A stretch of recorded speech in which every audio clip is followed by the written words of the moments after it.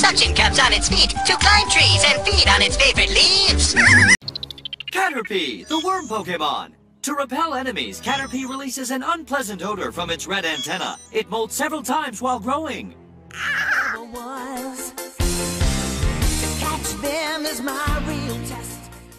Metapod, Caterpie's next stage. It has encased its body in a hard shell. This specimen reached this stage faster than any previously discovered Pokemon of this variety.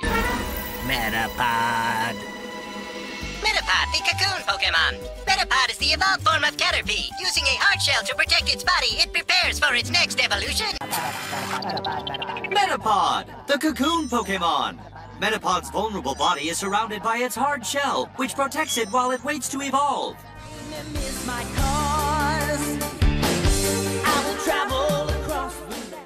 Butterfree.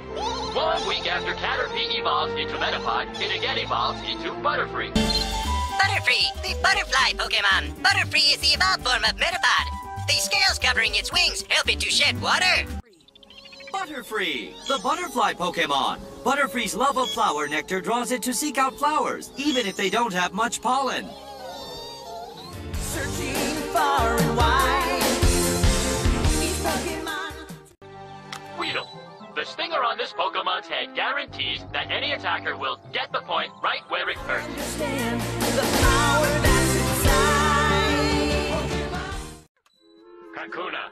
A transitional stage between Weedle and Beedrill.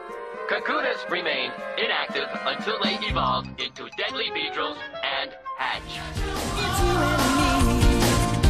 I know it's my destiny. Beedrill. This Pokemon is an evolved form of Weedle, following its Kakuna stage. Its sting is highly poisonous. Beedrill, the poison bee Pokemon. Beedrill fly quickly and attack using poison stingers on their forelegs and tail.